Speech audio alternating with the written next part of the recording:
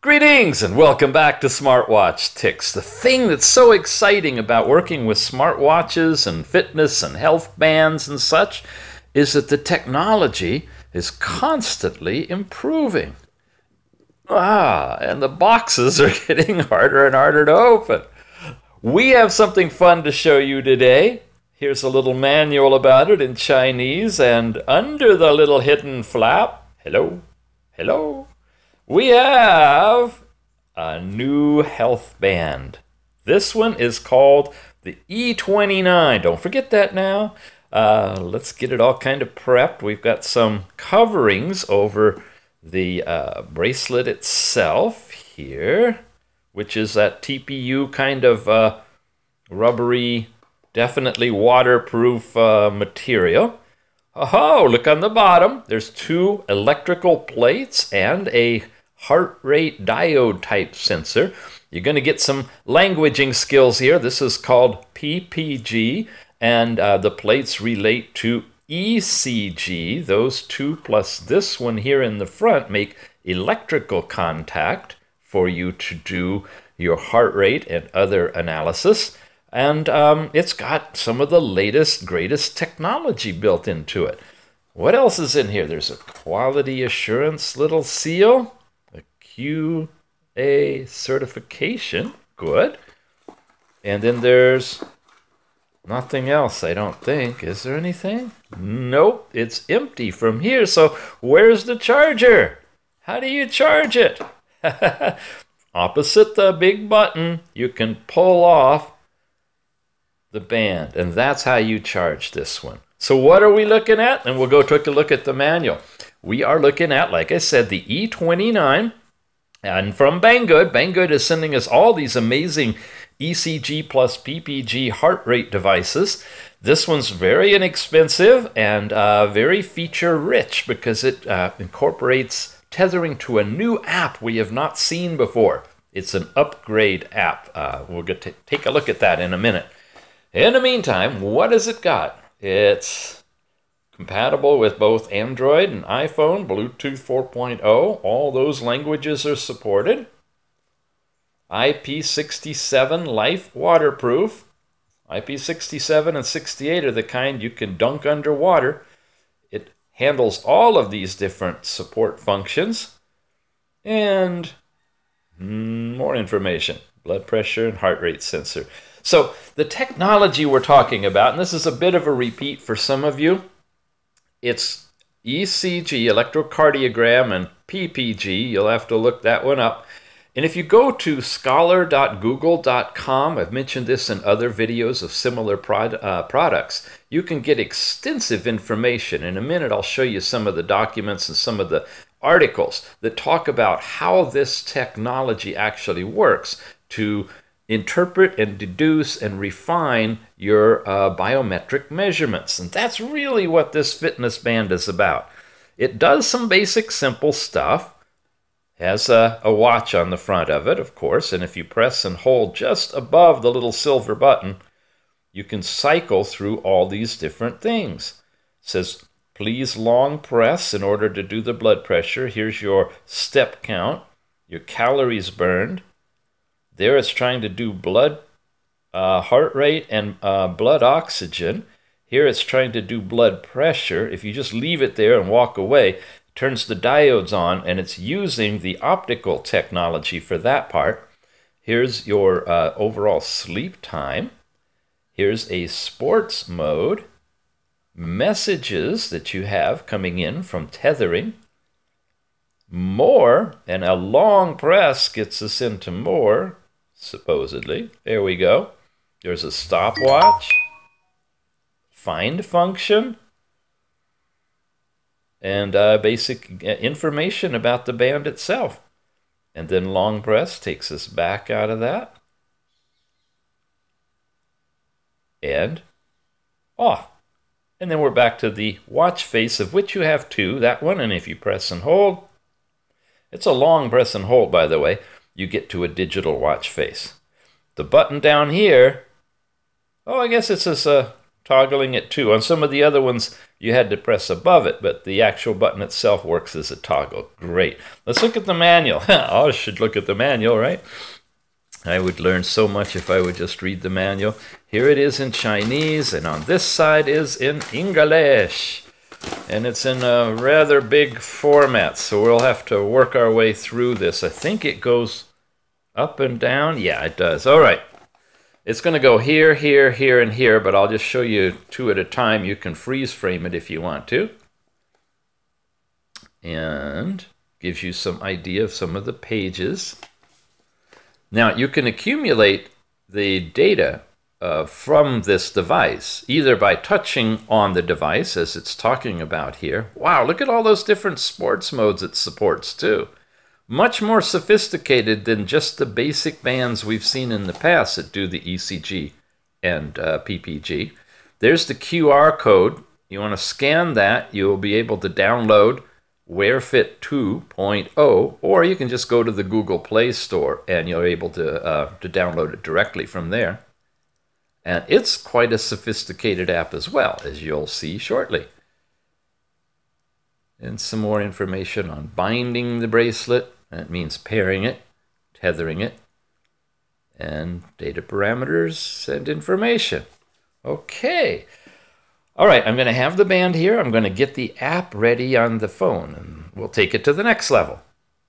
Again, it's the WearFit 2.0 app that we're going to be using. When you open it up and you tether it to the band, you come into this opening home page, where at the top you have your step count.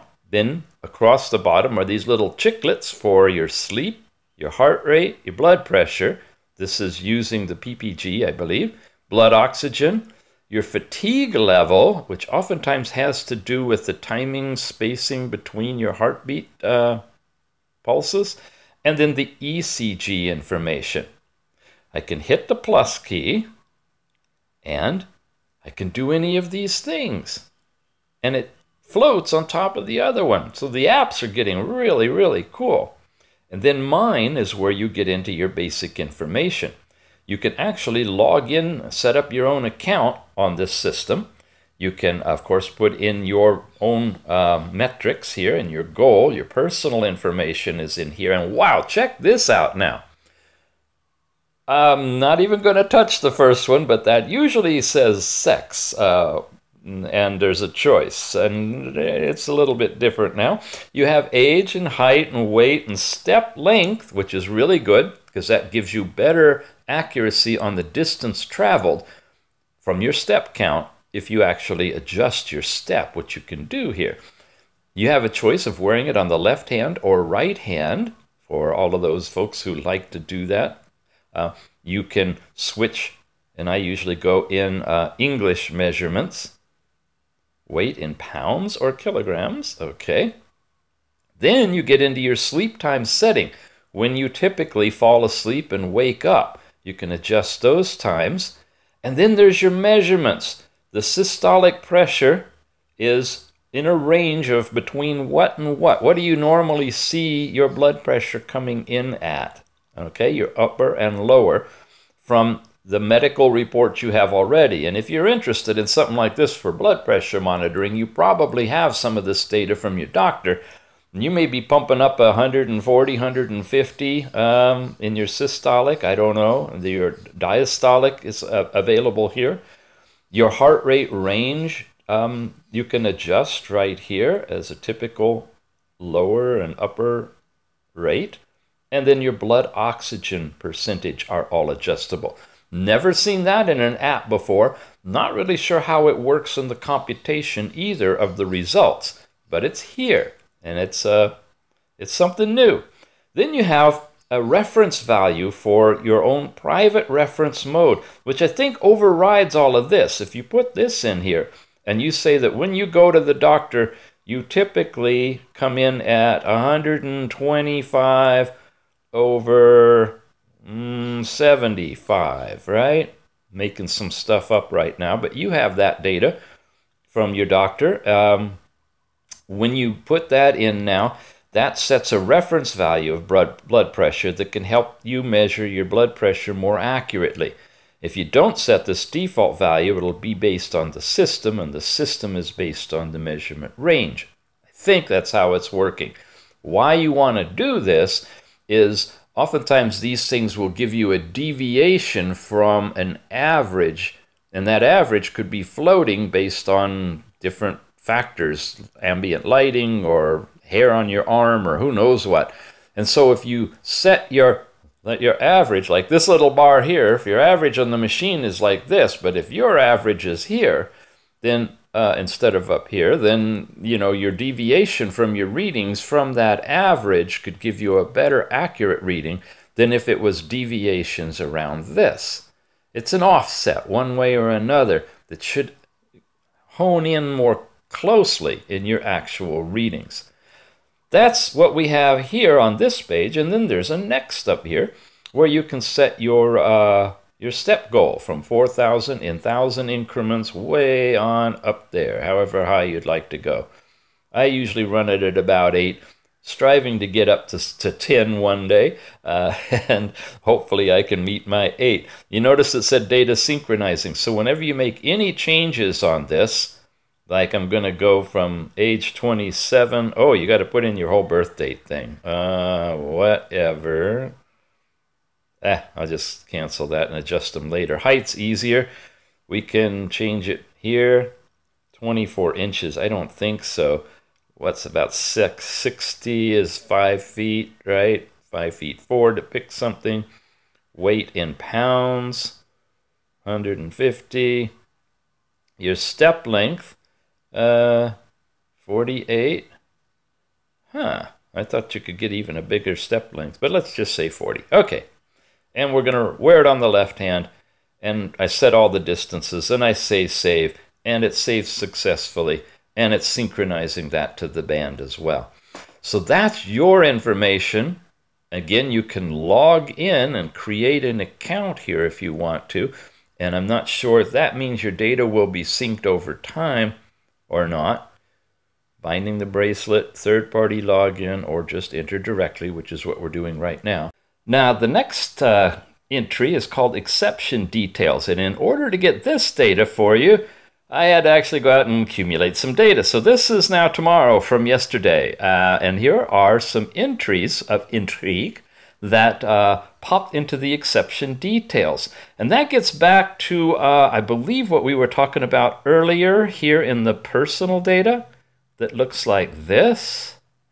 In personal information, we had these measurements, and it's measurement alarm. So I believe what's happened is whenever I exceeded any of these entries above or below, it pops out in that exception list. Let's take a look.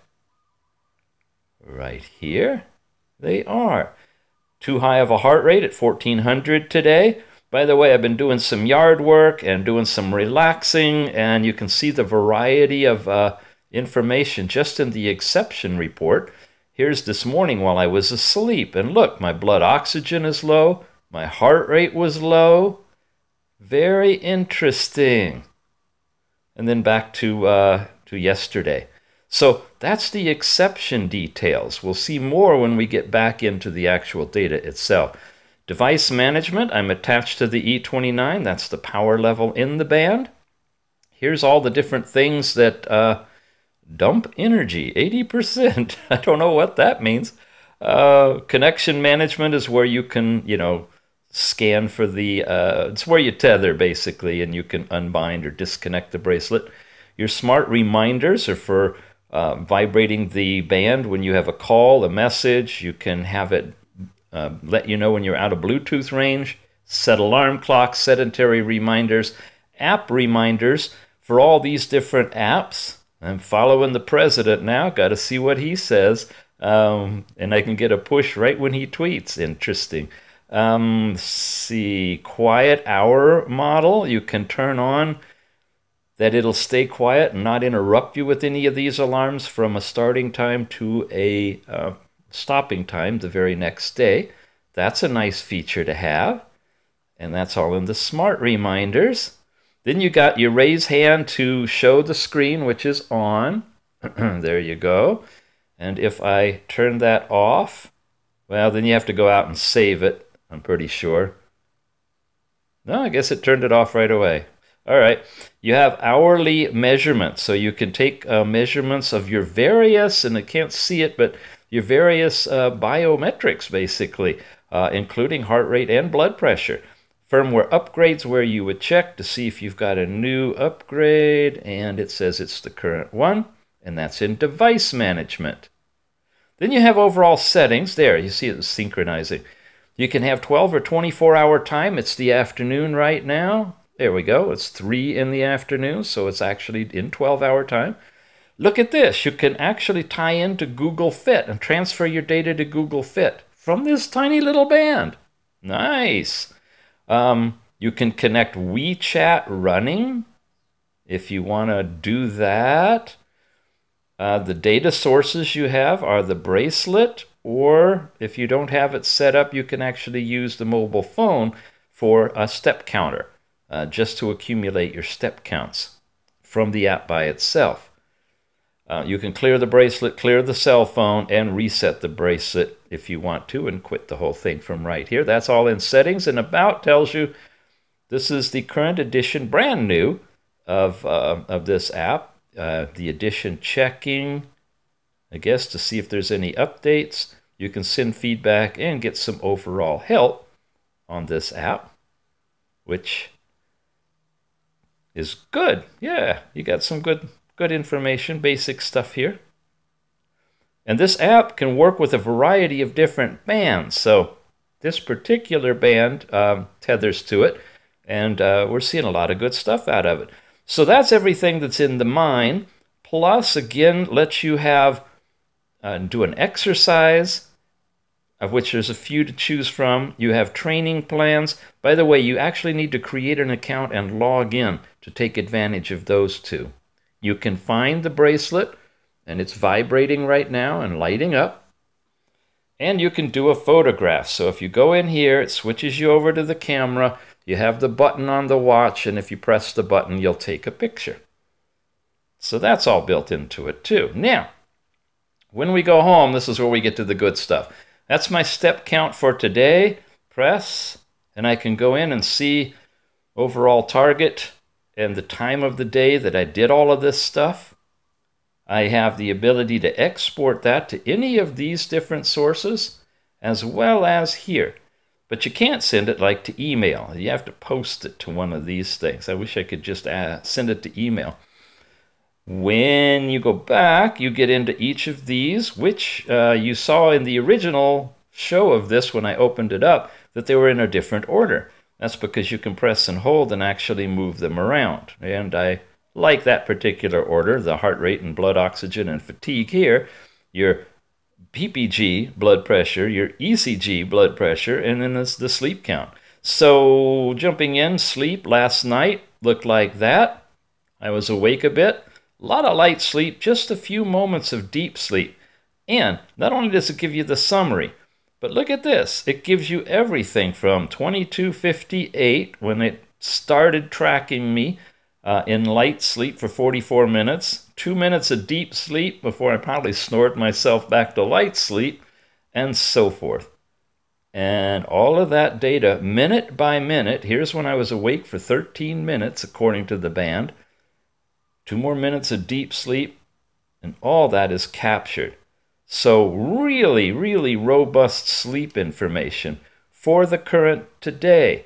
You have previous days by sliding back. And of course, I haven't done any for any previous days, but I presume all of the extensive information would be there as well. So if you got some sleep issue, you might be able to really get a good record of what's going on by doing the sleep thing. When you go into heart rate, this is the actual PPG, that's the green diode heart rate. Here's the track record of my heart rates. I'm not sure what's going on with that at 1400. Might have been moving the band or doing something. Here's 108. It was around this time, though, that I was working outside and putting on some definitely beats per minute. Here's last night, all the way through the automatic every hour reading. So you can see I'm getting reasonably believable data out of this. For me, it feels right. That could be an anomaly. It could be that I was doing something and really, walking up the hill and that I had a really high heartbeat. And again, that's in the exception record that we saw already. I can go into real-time measurement or take a one-time measurement. When you do the one-time measurements, they are entered here. Those are the ones that you're seeing that aren't at an even 0, 0. So you have that capability for your heart rate as well as your blood oxygen. Similar type of data, usually in the 97, 98, but look at me at night. If I really am dropping that low and having a super low blood pressure, I probably need to tell my doctor and see what might be going on. I don't like the word serious risk, so I'm learning something. That's good to know. Good information I didn't have before. The fatigue level, not sure how that is computed, but these are the numbers. From 1, I'm getting 20s and 30s. Every hour, it's taking a reading of my fatigue level as well. And I can do a timely measurement. It tells you what they are. You're tired. If you're at 10, uh-oh, there's my sliding brightness is on that edge. If I'm at 38, your tired rate is mild fatigue, and so forth. So it gives you a little description of each of them there, too. Another interesting data thing. Now we get into blood pressure. Here's the overall blood pressure readings, and it's always saying it's normal overestimate if it's within the range. I'm getting 121 over 80-ish. Here was higher and higher, and this definitely was when I was out working in the yard. So I'm having higher blood pressure in the early morning hours. It was, between 8 and 10 I was doing all that. Then I took the band off, took a shower, and I probably missed the 10 and 11 o'clock automatic reports. Here's the earlier morning reports, 113, 108, and so forth for blood pressure. At 2, 3 in the morning, not sure why I don't have 4 and 5, but there's the blood pressure readings. And 100% accurate, I can't really say, but they tend to be believable to me. And they are changing, so that's good to know. The only deficit one, the only one I've got problem with now, we've done all these others, is this ECG. I'm not getting it to work, folks. I've only had it work twice, and I'm trying it constantly. I don't know if it's a issue with this particular unit. The 2 plates on the bottom, I've tried wetting my hand and arm and drying it. I've pressed and held it. I've done everything you need to do. And I'm not getting much success in getting an EKG report, to be honest with you.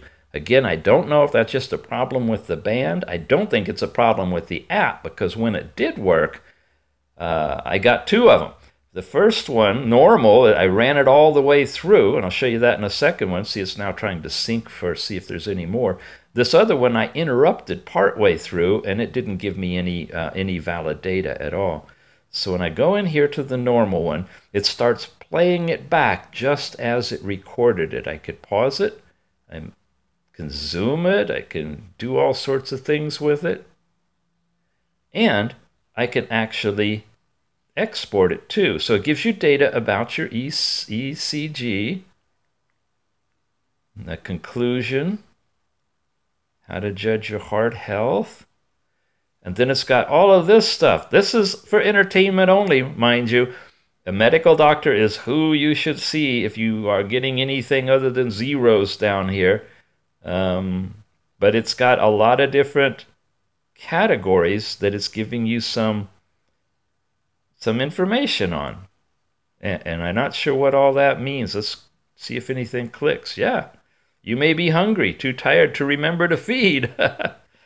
Hypertension, every meal should not eat too full, because too full will make reflux heart blood relief relative decrease. Advice information, but you are getting a percentage out of this data somehow from what they're reading from your chart, and there is a way you can export this to any of these places that you'd like to go, and you can create a PDF. And when you do, and I already did, that's why it went so fast, you get this chart. And then you can generate the chart and copy that and send it via email, print it out. When you open it as a PDF, you can actually expand it and look at all of that information. So really robust app. I'm very, very impressed with the app. I'm disappointed I can't get a heart rate out of this. Oh wait, a new one popped in from 9:26 this morning. Wow, okay, maybe it did work. Okay, I got one, another one. Hard to tell. And then they can generate PDF off of that. Oh yeah, much more noisy. Look at that. I don't think that one completed properly. But you can see it's really actual data. It's not some fictitious thing making lines. It's actually your heart information. And that's the history. Oops, keep hitting that. Of the ECG. I could click to start, I could hold the band, but I'll waste 2 minutes of your time because I know it's not really working well. Home, it's all of that. Mine was all of the information that we looked at before. This takes you into this week's health score, and you have it by week. Here's this week, last week, and then it goes by dates. And you've got this overall computation. The exercise is falling below this week, but I'm just getting started. Totals, sleep information, heart rate, blood pressure, blood oxygen, and fatigue on a weekly scheduled summary. So folks, whatever band you get, I'm suggesting you try to get one that syncs with the WearFit 2.0 because this is one of the best apps I've ever seen. Let's jump back into the band for a little bit, take a look at how we take some of the measurements. Now, this has 0 because it's tomorrow, not yesterday, and all that great data I accumulated is gone. But I want to walk through these and get some biometrics, so you don't have to see just what the app can do, you can actually see what the band can do. For this, of course, I'm going to need to put it on. And one thing about this particular band above all the others is it really needs to be nice and tight. So you squeeze down like this. It's 2 prongs, so you're going to come over here, find a couple of holes to push it in, make sure it's on there. Now that's from a different band I was wearing. I've always got something on my arm. And we're in the blood pressure, the heart rate and blood oxygen mode right now. And once I got there, it immediately turned the diodes on and started looking. But you notice it didn't come up with any bogus information. It waited till I actually had it on my arm before the calculations proceeded. So we're using PPG. I'm not touching the electrode, mind you. It just vibrated and it locked in with the final measurements, and there they are. When I touch it again, I come right back to where I was. Touch it one more time. Hello. Touch it one more time, and I move over to blood pressure. Again, this is using the diodes, the PPG, and the jury's out on the total accuracy of this. The reports I have is it can get you close, but it's like a moving average. So if you've been really working out a lot, it may not be as close to accurate as if you're just sitting in a rested state. I don't know, of course, about if you have to have this at your heart level like you do with the cuffs, if it matters on whether or not the capillary response is really intense because it's hanging below your heart like it is for me right now, or if it's above your head, if you'll get the same kind of data, or just exactly how it's doing it. But I'd suggest you just correlate what you see here with what you get from the doctor's office, or your own cuff band if you have one, or you go to the drugstore and stick your arm in the machine there. It just vibrated and locked it in, so it's saying I'm 123/77, which is believable. And you saw the data that I did on the actual app where it's doing this every hour automatically. Whoops, I touched it again. And that was changing, so good chance that everything is going to be close to what your actual numbers are. We just moved into the sleep report, of which I have none because I didn't wear it last night, but if I had, it would just give me a quick synopsis of how many hours and minutes of sleep I had last night. If I press and hold on some of these, we can go into another menu. If it doesn't, then that's all there is. So no deeper analysis shown here on light sleep versus deep sleep. Here we get into sport. Now this is really different. I press and hold and I enter the sport mode. We've got push-ups, running, cycling, jump rope, squatting to take a, well, never mind, swimming, and walking, as far as I understand. And then press and hold will get you out of this mode. So I'm going to go to running, and I'm going to press and hold. And this takes you now into a sports mode where it's got a stopwatch, and it's doing something. I don't know how this works, so it's something we're going to have to figure out together. Oh, you can touch here. Wow! It is sensitive, separate from the button. I didn't realize that. I thought we were just like one thing there, but okay, that started it, and it's counting seconds and hundredths. And this is, I don't know, counting steps against this. A whole nother level of information based on what's happening in this mode on the watch. If I guess it is. You start and stop here. It's not sensitive up there. I think the edge of my finger is touching the button. I'm so confused because a lot of these, this is just an electrode and the button actually is up here in the glass. You've seen that. But this one, it's just one button and it's right here. And I can stop it and I can press and hold, I imagine, is how you get out of this. All right, and here's where it would give you data about your time, your steps, your calories burned, and your distance walked, calibrated to when you started it and stopped it. And then press on that, hold, and we should jump back to there, and we could switch to different modes. Like that one. I'm curious. What do you think he's doing? Leaping off of a tall building? Again, we have a stopwatch going. And the main thing is you look at the data and see what's collected. Let it go for just a few seconds. Now we press and hold.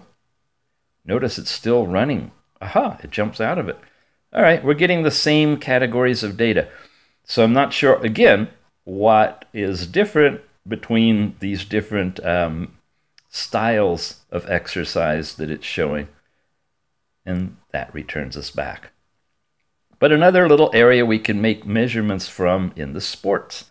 Here's our messages, and it says I have two.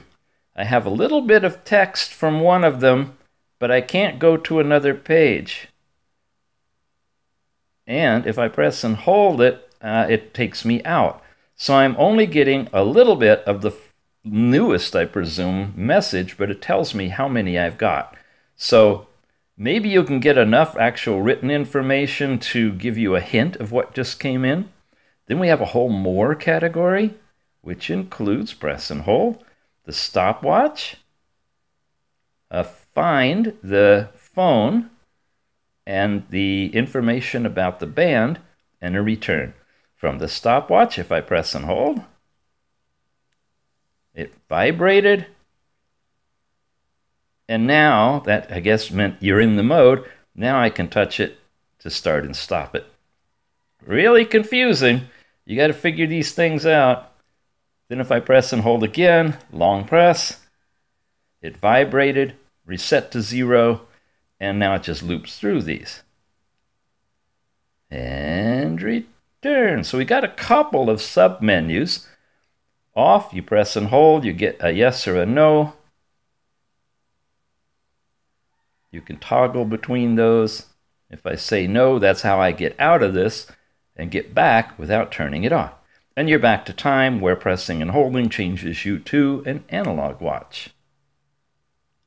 This one is the EKG. If I press and hold it, please long press, you see it's now giving us that moving chart. And I need to hold my finger on here for 2 minutes to gather the information if it's actually working. And what I've seen when we trigger it from the app is I'm really hard time getting it to work, unfortunately. I really think that's an issue related to the band itself, because it's dealing with these two electrodes on the bottom, making good contact with the skin. They need to be moist. Oh, it just vibrated, and I guess it failed. Okay, so it knows it's not getting the signal through. But maybe just testing it and working with it will give you better information. It's worth a try anyway. And of course, we can pop the band top off, and that's how you plug it in to charge it. And that's a quick review of what happens when you go through the band itself and all the things that it can do for you.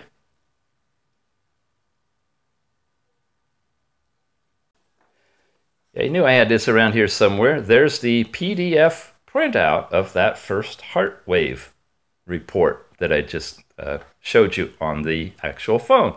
You've been watching SmartWatch Ticks. I hope I'm not boring you with this stuff. There's a lot of technicality here, but it's really fun as we move deeper into making these wearables really useful as human, medical, scientific, entertainment interface devices.